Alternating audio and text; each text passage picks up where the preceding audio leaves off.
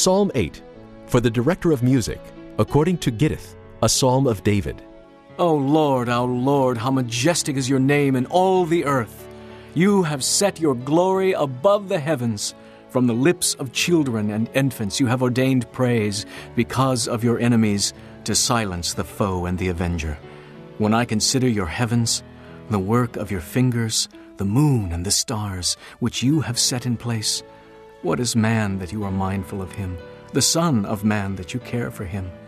You made him a little lower than the heavenly beings, and crowned him with glory and honor. You made him ruler over the works of your hands. You put everything under his feet, all flocks and herds, and the beasts of the field, the birds of the air, and the fish of the sea, all that swim the paths of the seas.